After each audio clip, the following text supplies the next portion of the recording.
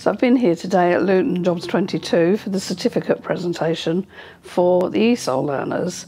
So it's been nice to see how they've progressed since they started their course 8 weeks ago, and to see how the relationships have grown between the participants, and all the more so because most of that's been done through Zoom, and it proves that relationships can be built in different ways.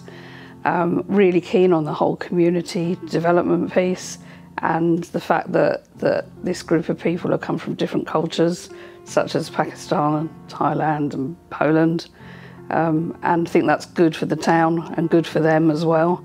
Good to see them progressing on to further levels, and great that some of them are moving into jobs and really thinking about what they're going to do next. So good partnership between Learn Plus Us, Jobs 22 in Luton here.